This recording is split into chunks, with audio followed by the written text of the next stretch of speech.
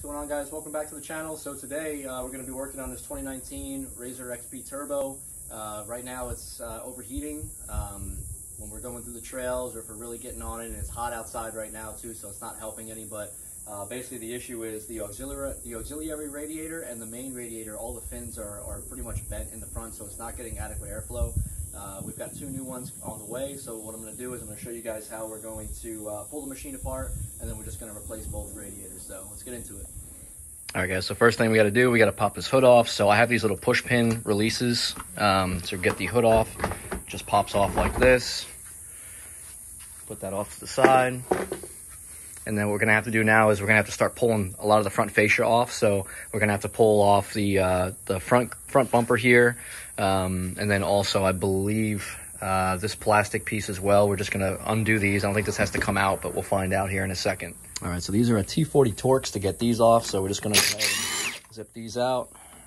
I'm trying to record and do this at the same time, so bear with me.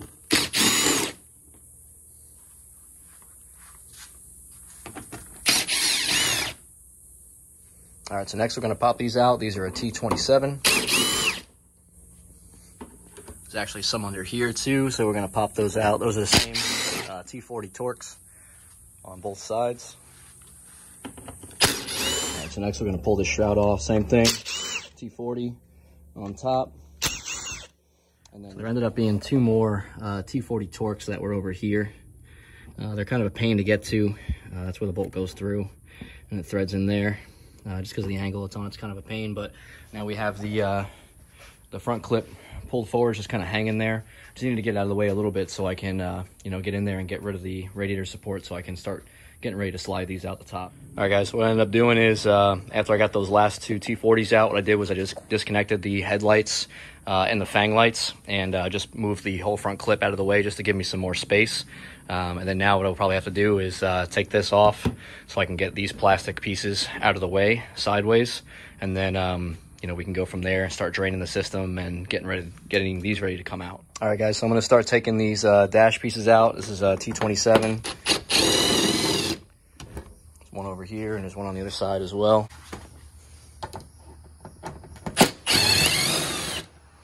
And then we'll go ahead and pull the center console out. It'll just be those two push pins right there we got to pop out. All right, so I have the Super ATV flip-up windshield, so I got to go ahead and remove this lower windshield as well to make some room for the dash to come out.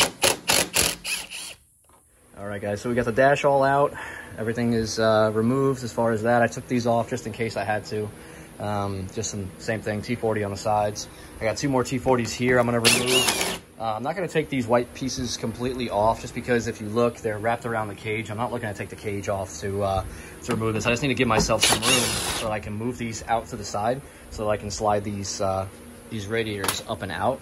So it looks like I should be able to move them aside now to be able to clear the radiator. So let's move on. All right, guys, so I got this piece off as well. This is just a couple of little push pins. There's one right there. And there, there's one right there too. A little push pin right there that goes in. Pull this little plastic piece off. You got two 10mm bolts here and there to pull this support out of the way. This looks like the rectifier, so we're just gonna let that sit there just to move it. And next, I think we gotta take those 10mm out right there and right there. So let's get those zipped out. All right, so we got that one out. This one's a little tricky. The coolant tank is right in the way, so I had to put a wobble extension on there. And we were able to get it out like that. All right, guys, so we got the little brackets out that were here. They literally just pull out once you get the bolts undone. And then what I'm gonna do is I'm gonna take off these two little lines connecting to the overflow for the radiator. One goes there, one goes to the auxiliary, and then these things should pretty much slide right out. They're real loose right now, so let's go ahead and take those off. All right, guys, so I went ahead and took this one off, and no real coolant came out, but this one is like under pressure, so I just put it back on. What we're gonna do now is I'm gonna release the lower coolant hose here off this radiator and start draining some coolant into my bucket, just to release that pressure. This way when we pull them out, there won't be any coolant left in them, or minimal coolant, so we don't make a mess. I got all the hoses pulled off. Most of the coolant is drained out as of now. Made a little bit of a mess, but it's kind of to be expected with something like this. I was able to catch a good amount of the coolant. It looked a little dirty, so I might just end up just replacing the coolant. It's not really expensive for a couple jugs of coolant, so Next will just be to slide these out, and actually just as I got done, the DHL guy got here and dropped off our 2 brand new radiators. So as soon as we pop these out, we can slide the new ones in, fill them up, bleed the system, and we should be good to go. All right, so we got the main radiator out. There's a few little connectors that are still attached to the main radiator. You have to disconnect, be careful. And then there's this vent line for the front diff that's supposed to be connected to this vent here that just came apart, so I got to fix that. But got the first radiator out, and we're ready to swap the fan over. You got to unplug the fan obviously as well, get that out of there, and then it just looks like 4 10mm bolts. Swap it over onto there, and then we'll pull the auxiliary radiator out. All right guys, so we got the fan put on the new radiator.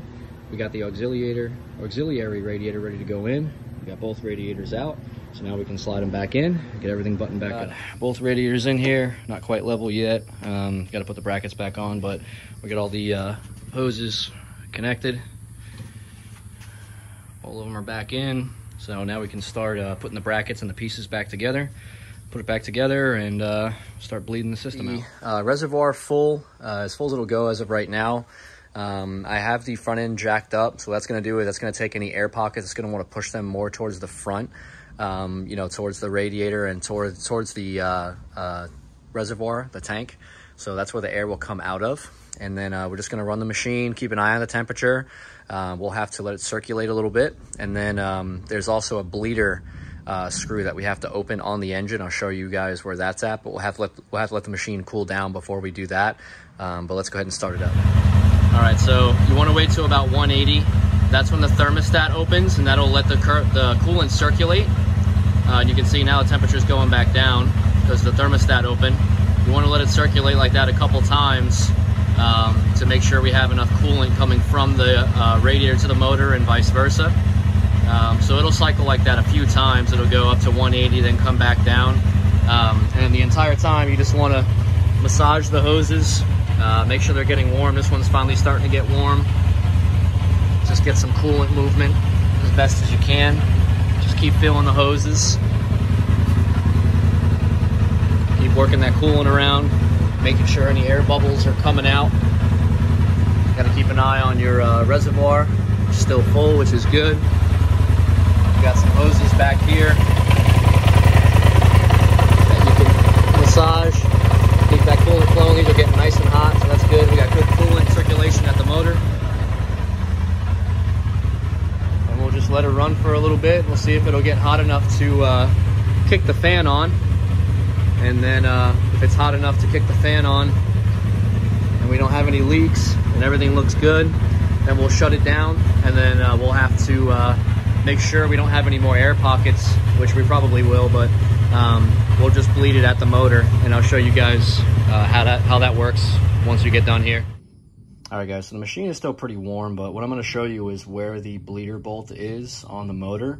It's in the same spot on the turbos and the 1000s, but with the turbo in the way, you have to go from the top where the engine compartment is here. You can't go through the little peephole in between the seats. So I'm just going to try to flip the camera over here, put some light there, this way you can see the bolt. I'll flip it over here. That's probably going to be kind of hard to see, but that's it right there. So it's an 8mm bolt, and basically all you do is just break that loose, just a couple turns, and then what you do is you just wait until you get a steady stream of coolant out of that bolt, then tighten it back up, and then run the machine. You basically just keep doing that and topping off your coolant until you get a steady stream of coolant, and that'll pretty much eliminate any type of air pockets that could be in the motor still. This way you don't have any type of overheating issues. All right guys, so we got the machine pretty much back together. I put the front fascia piece back on. I still have to do some diagnostic work on my my glove box subwoofer, but other than that, the system is bled, the coolant's topped off, we got all the air pockets out, 2 fresh radiators in the machine, so it should run nice and cool now, and she should be good to go. So I'm gonna start making more content on this machine. I just got it. If you like the content, please like, comment, subscribe, and I'll see you guys next time.